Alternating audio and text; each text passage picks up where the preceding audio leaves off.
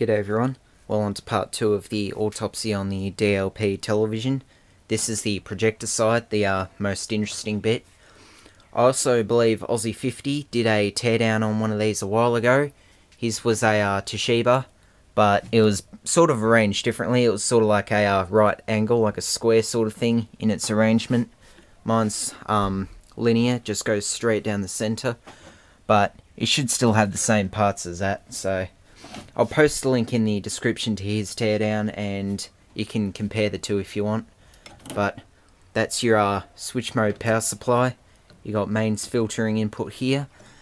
It's fairly basic setup. You've got a set of inductors, metal oxide varistor caps, and a fuse. Then that had a wire coming up onto here where that's your switching. You got your switching transistors and MOSFETs. Big filter cap, another inductor, and a little relay, I believe that is.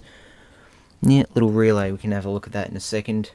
But all of this is all going to come off as good spare parts. All of these caps and things and transformers, they're all going to go in the spare parts boxes. Definitely not throwing those out, although some of them have got eyelets as the solder terminals, so I'm going to have to work out a way to get those off without damaging it. But yeah, like I did in the previous video, I'll do a big scan over all of the boards and you can all have a look at the parts of them.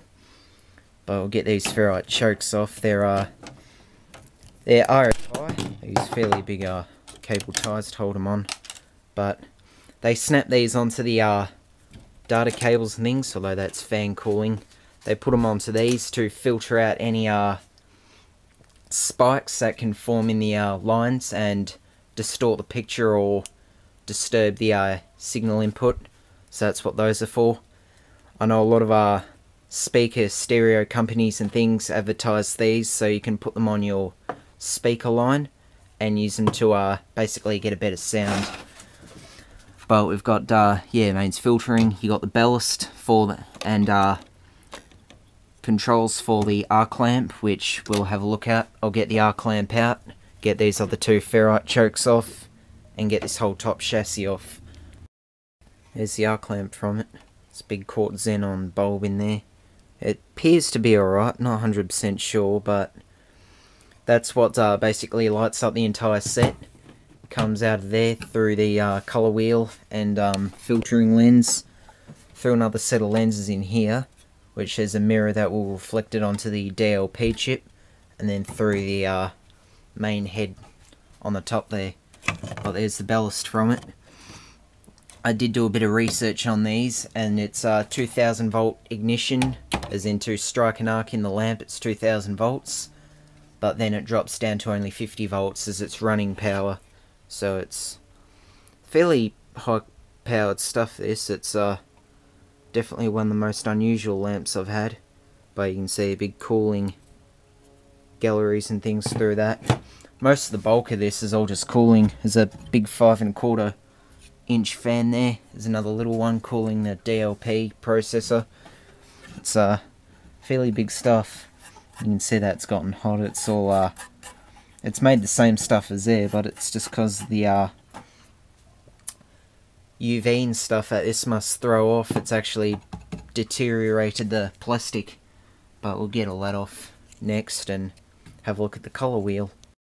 Well, we've got the colour wheel out, which is actually in pretty good condition considering how many hours this thing must have done. But those little blobs of gel air are for balancing, because this whole wheel rotates at around 10,000 RPM, and I believe it's got something to do with filtering the light that comes through the xenon lamp, but it is just a little BLDC, brushless DC motor, so in theory, if I were to plug that into the logic board from a 3.5 inch hard drive, I might actually be able to run this. I might do that later on, but that's where it goes in there. You can see there's another little, like a mirror.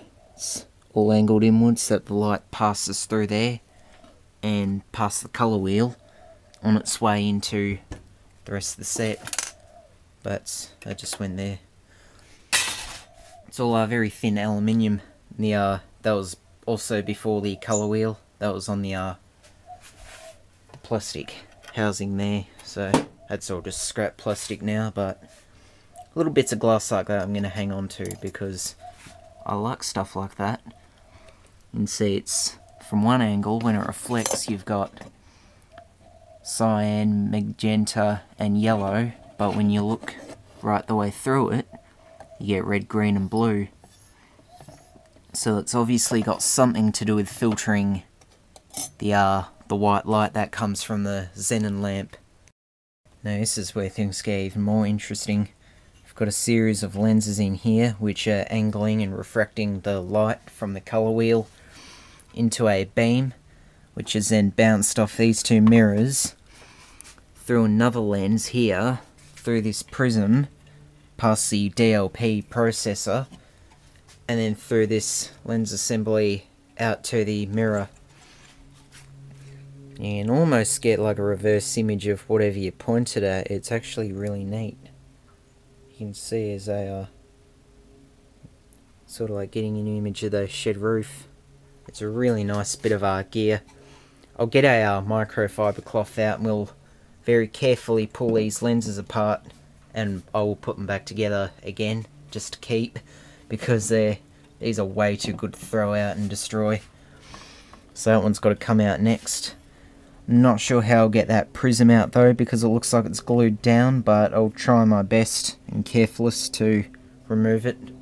But we'll have a look at the DLP chip first. I'll probably make pulling the lenses apart a separate video and having a look at the other stuff, but yeah, we'll get the DLP chip out and have a look at that. Here's the main DLP chip. This is basically the heart of the entire machine. Each of those little gold solder pads there corresponds to one of these little pads on the other side. Yeah, it's pretty small stuff. Would have taken a lot of work to make one of these. Little laser technology and stuff, I'd suppose, would be used to put one of these together. But if you want a real good close-up, I'll put a link to Aussie 50's part 2 of his teardown. He put one of these under his USB microscope and you could practically see all of those little gold pins and everything that were joining it. But next I'll do a separate video on tearing down these lens assemblies, and I will put them back together after, because these are way too good to throw out. But that's the one that light goes through after the colour wheel. And then that's the main one. They're fairly heavy actually, they're probably all glass, solid glass lenses, fairly thick. And that's the prism that's sat on top of the DLP chip like that. You can't really see because of the angling of it, but you get the idea.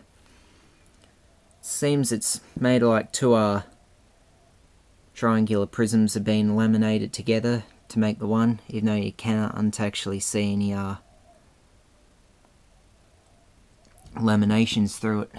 But here's one of the other processors, Texas Instruments. There's another mysterious one there as well, which it's about as big as my fingernail. It's tiny. There's a lot of small stuff on these boards, very small transistors and diodes and things. That's what a lot of these are. In fact, that'll probably even be a bridge rectifier, I'd say. 4 diodes like that means it'll be probably a rectifier. There's a lot of interesting stuff inside these machines. Yeah, it sort of concludes this video. Thanks for watching, hope you really enjoyed it, and stay tuned for part 2 on the teardown of the lenses, and of course the power up of the colour wheel. Thanks for watching.